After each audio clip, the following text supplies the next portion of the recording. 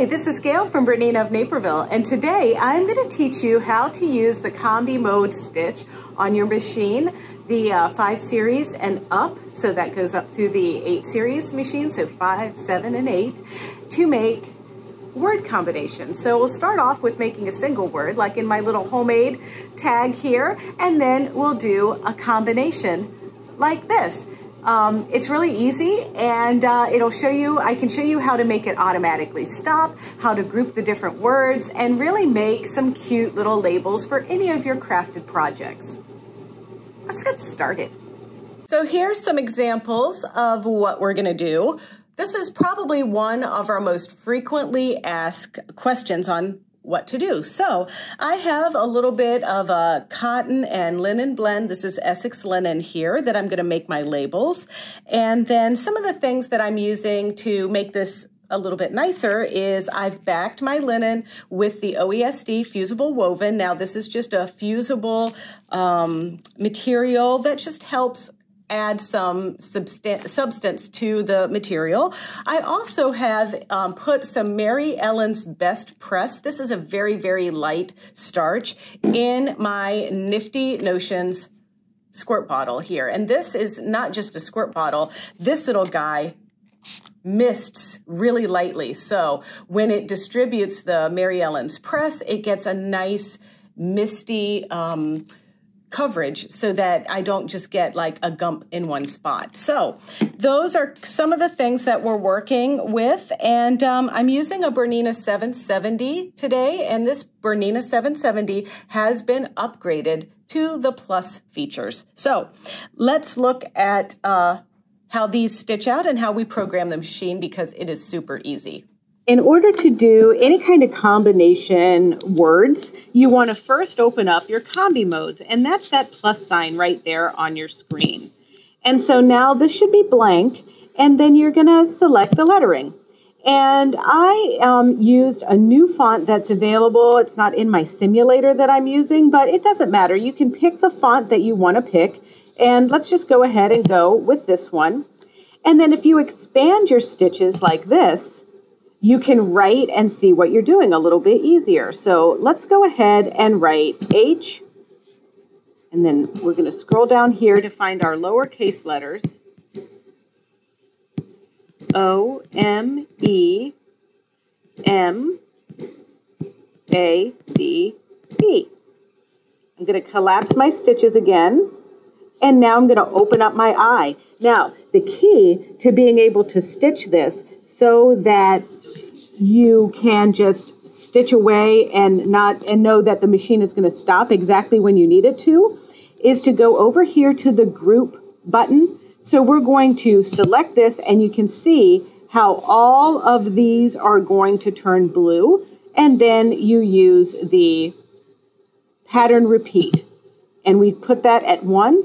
And now when we stitch this out, it's going to write homemade and then stop after the last E in homemade. Otherwise, if we don't have this selected, whatever's blue, if we press our pattern N button, which is over here, it's going to stop after. So we have to anticipate when we get down to the E to press this button, and I always forget. And then the machine just runs away saying homemade, homemade, homemade, homemade. So the secret sauce is selecting this button and our pattern repeat for just one time. So I've got the 20D foot on. I like it because it's open toe and I can see exactly where I'm going. And I'm just going to start in a little bit on my linen piece, and I'm going to drop my presser foot down. And then what I have, you saw me create the homemade with the capital H and then the lowercase O-M-E-M-A-D-E, right? And so what I did is I just selected that group icon and then my pattern limitation. So now all I need to do is stitch. Now I can either use my foot control or I can use my stop start button. Either way, the machine really does a really good job of feeding, so I feel pretty confident using either button.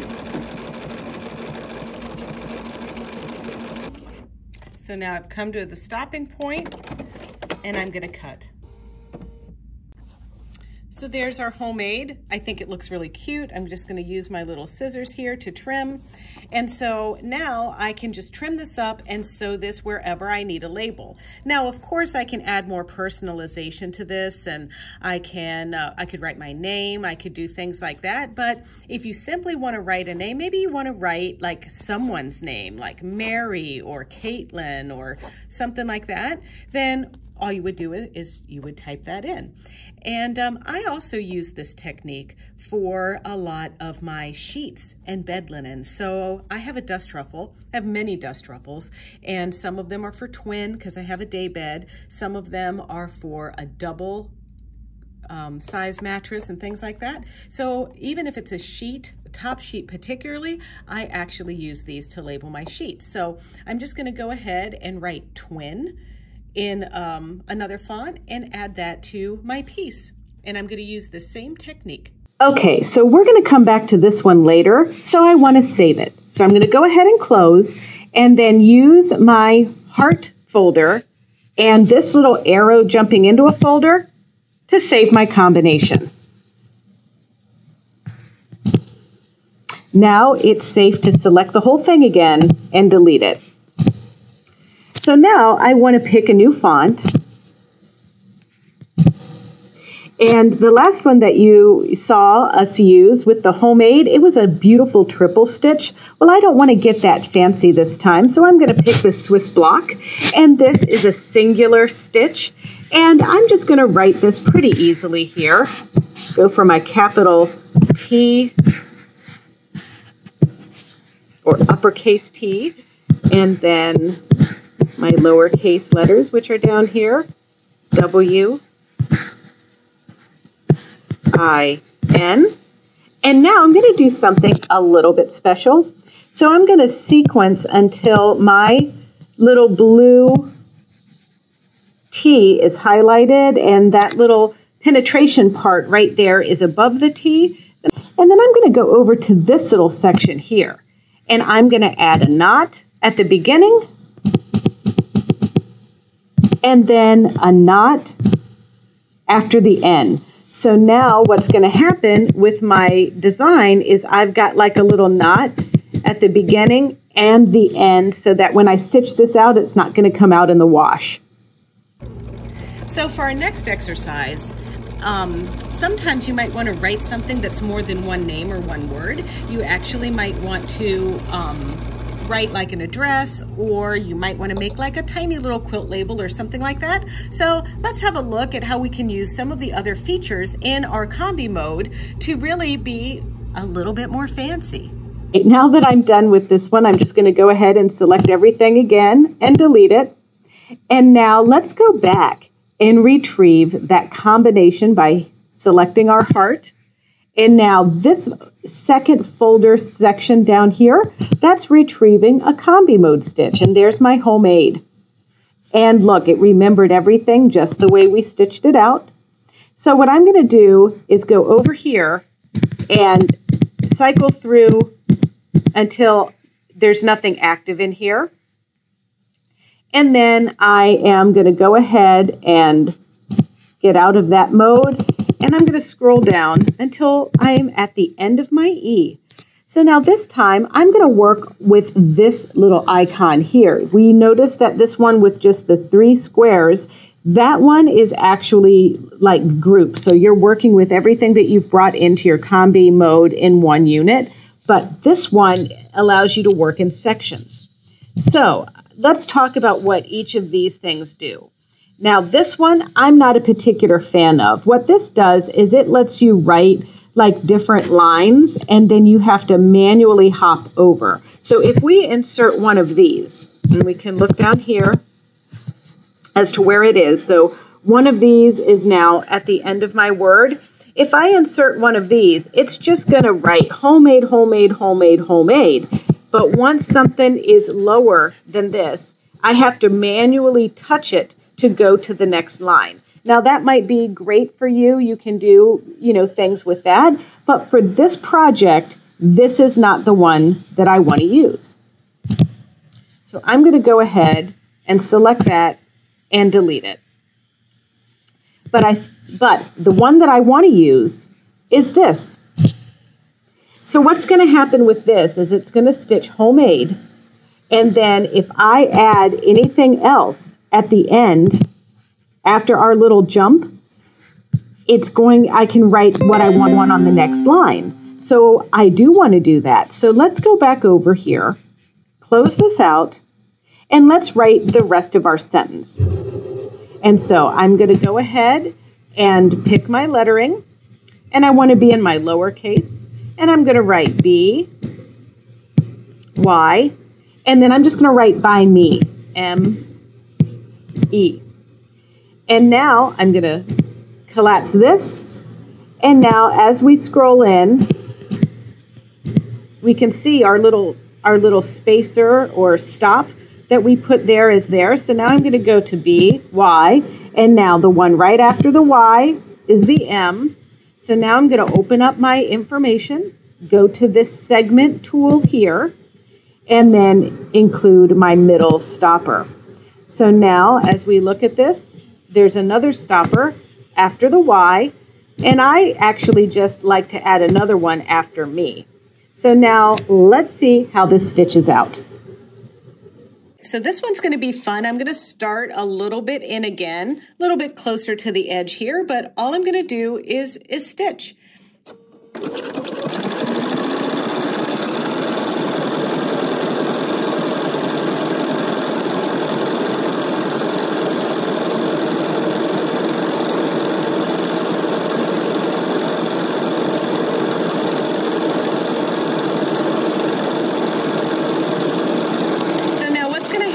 This is stopping right at the end of homemade.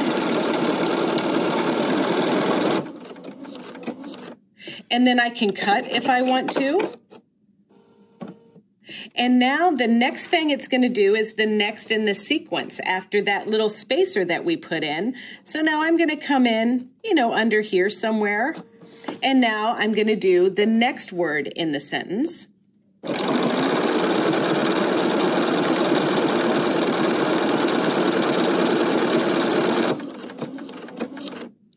And now I can cut, or I can just lift my presser foot and travel over here. And I'm actually just going to put this over here on a diagonal and now stitch this out.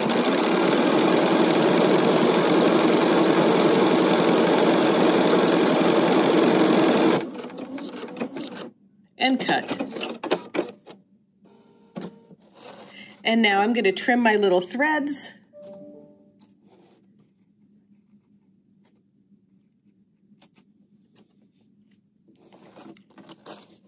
And you can see I have a cute little label. And sometimes when I do things like this, I like to get out of my combi mode and all of that and find a cute little stitch just to add like a little extra. I add a lot of extra to things. And so yeah, I've got like this little Xy stitch that I love. So I'm going to just stitch that just down here.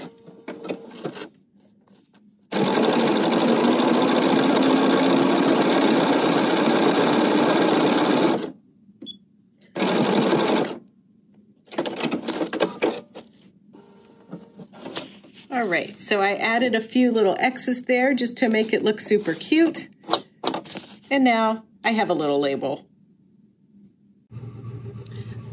Okay, so a lot of you have asked, once we make labels, how do you sew them on? Well, I'm putting this onto the back of one of my quilts. You might have seen this in my little TikTok video. This is the Sherry Guidry, it's a little Christmas tree quilt. So what I'm gonna do is I fold it under my edges and I'm just gonna leave it like this. And I've gotten some 100-weight silk finish thread. This is a Superior product. This is their silk thread. It's really nice. So I've got it tied in a knot, single-stranded. It's gonna be totally invisible. And I'm just gonna line this up. I'm gonna take a little bite out of my label here. These are also John James needles, number 10, for hand sewing. I'm just gonna take a little blind hem stitch. So I'm gonna come up about 1/8 of an inch. You just need to take a little bit of that tag there like that. I think you all know that hand sewing is not my favorite. I struggle with like thimbles and things like that, so just keep that in mind here as you laugh at me doing hand sewing. Here, around like that, just grabbing a few threads.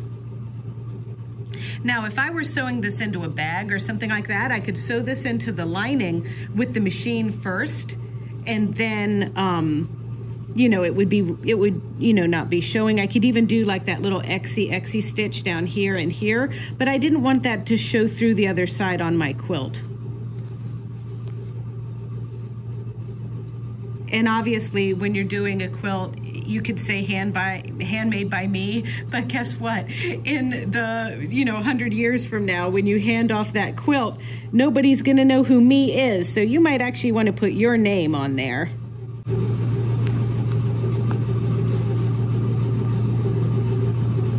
I'm heading into the home stretch here. I'll show you how I knot the thread. Just got to get back to this corner where I started. Now I'm just going to come back in, take a few stitches from my back of my quilt there. Then I'm going to come in, take a little stitch or two out of this.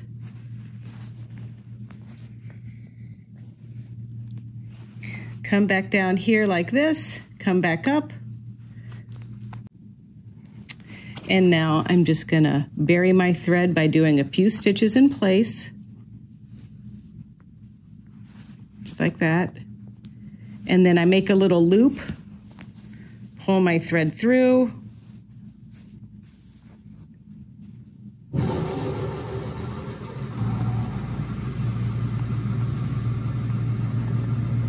And then bury my thread. And there's our little label. So how easy was that? And I'll tell you, I don't like hand sewing. I think it comes completely across on my videos. So you know what? I am a machine expert. I can figure out how to do anything by machine. So be kind when you look at that hand sewing segment. But anyway, if you want to see more videos just like this one or other videos that have a little bit of humor or a little bit more serious, you know what to do. You check out our BERNINA of Naperville YouTube channel. It's easy. It's YouTube/BERNINA of Naperville, and there you can like, comment, and subscribe. All right, let's make a label. Let's immortalize our work. Bye-bye.